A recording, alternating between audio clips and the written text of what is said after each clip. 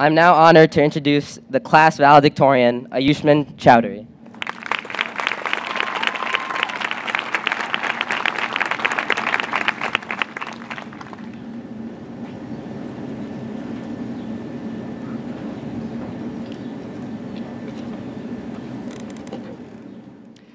Good evening, everyone. Thank you all for being here, and congratulations once again to the class of 2021. Before I continue, I'd like to do a small activity with all of you. If your name is Michael, or Mike, or Mikey, or any other variation of Michael, please stand. We should have a few. There we go. Everyone else, please give all of them a round of applause.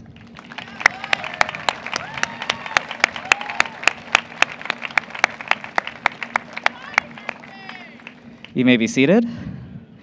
And if you haven't realized already, this concludes the mic check. Thanks, percussion.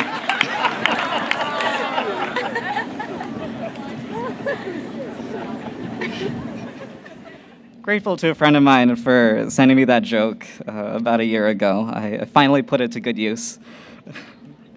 Speaking of being grateful, I've been thinking a lot about gratitude lately. Gratitude for our friends and family, for the lives that we lead with smartphones and cars and all the luxuries that we take for granted, for the right to a free and high-quality education, and to now be set free from those 13 years of education. There's so much to be grateful for.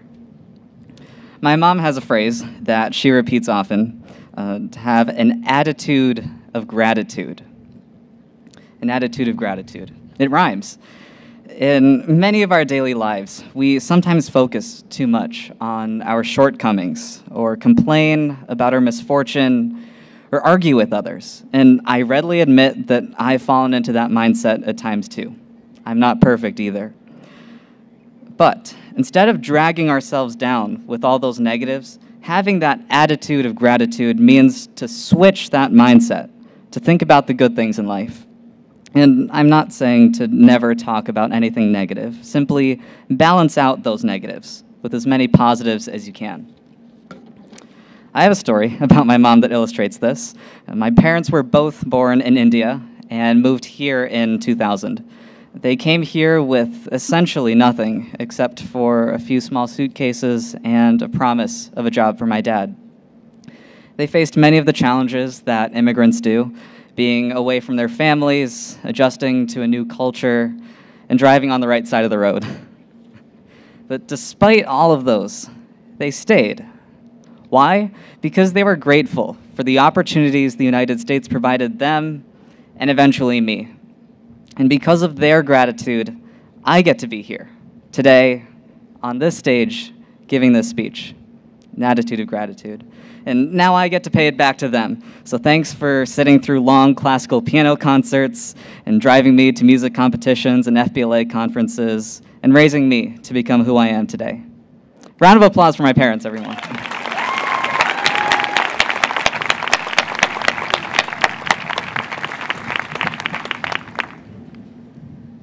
But it's not just being grateful for your surroundings.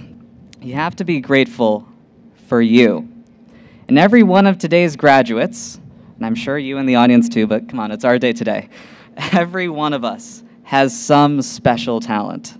Whether you're an athlete, a musician, an aspiring scientist, an artist, a Mario Kart champion, there's something about you that makes you special and unique. There's an interesting quote that's commonly attributed to Albert Einstein. Everybody is a genius, but if you judge a fish by its ability to climb a tree, it will live its whole life believing that it is stupid. And to be honest, I'm only giving this speech because I'm a squirrel. Metaphorically. Sure, I climbed the trees, but there are some sharks here. There are some giraffes. There are some wolves. And speaking for all the metaphorical squirrels, I cannot swim as fast, howl as loud, or reach as high as any of those animals can. So to all the metaphorical sharks, giraffes, and wolves, be grateful for those abilities that are incomprehensibly amazing to this squirrel. Jumping back to the human world, here's a brief snapshot of the talents behind me. The first three people that come to mind are a three-time All-State golfer, a Berkeley-bound guitarist and music producer, and a budding writer who's already directed an entire play with the opening night players. And there are many, many more incredible talents among today's graduates that I could only dream of. So I ask you all to remain grateful for all those talents, and by consequence, for yourself, and have that attitude of gratitude. Granted, there are days when you don't feel like having that sense of optimism. Maybe you're feeling down and are having trouble picking yourself back up. Maybe you're in an argument with a friend. Or maybe one of your last high school marching band parades gets rained out. Whatever it is, sometimes you just need to be able to ground yourself in the present. Especially after the last year, living through a global pandemic, social unrest, and the whirlwind of events that's happened in between, it might be hard to have that sense of optimism. I get that.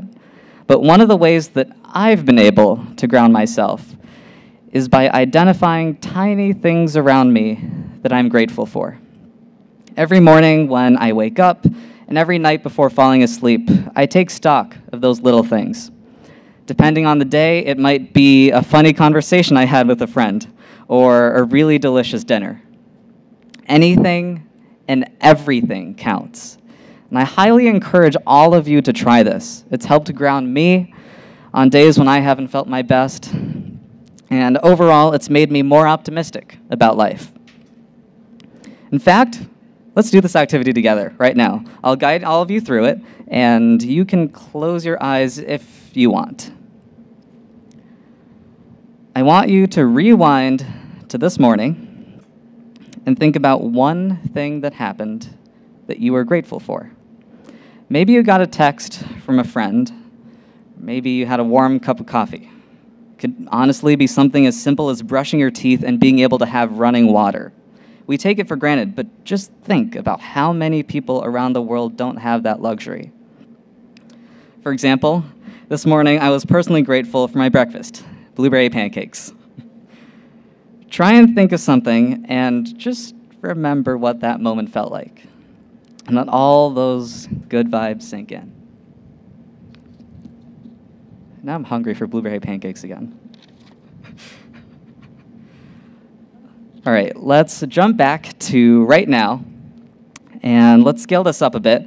Look around you and think of three people for whom you're grateful. The activity does work better if those three people are somewhere here today, either among the graduates or in the audience. Don't say their names out loud, just keep them inside your head. And I'll share mine, just to give all of you an idea. I'm grateful for Mr. Delassus and Mr. Diamond. You two count as one person, by the way. Thanks for keeping EHS music alive during this crazy year. Both of you have helped me become a better musician, a better leader, and a better person in general. I'm really going to miss you and all the instrumentalists and all the vocalists. And speaking of music teachers, I would be remiss if I didn't thank Mrs. Biggie for introducing me to the clarinet all the way back in 5th grade at Windermere and setting me on a journey that spurred so many incredible memories and experiences. I'm grateful for the group of students that I sat with at the front table in honors chemistry. I remember after finishing our classwork early, we'd have some really engaging conversations, and sometimes they got political.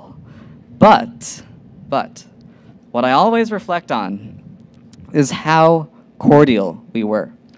Sure, we disagreed on opinions and argued verbally, but we were always friends and treated each other with respect. I'll always be thankful for those memories, and I hope to keep having good conversations like those in the future. Y'all know who you are. And lastly, I'm grateful for the three friends who always waited for me outside of the band room on the way to AP Literature. Y'all also know who you are. It's incredible. We always waited for all four of us outside the band room before walking to class.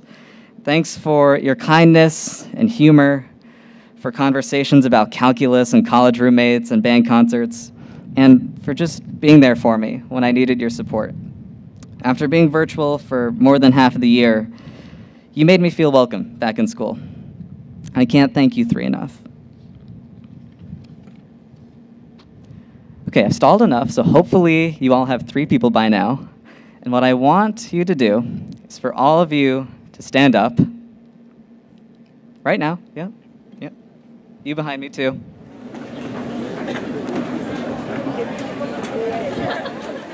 All right. You all standing up? Okay. On the count of 3, I want you to give the loudest standing ovation that you possibly can to the 3 people that you thought of. And we're, not yet, on the count of 3. And remember that while you're clapping for the 3 people in your mind, it's quite likely that there are others here today clapping for you. So here we go. 1, 2, 3.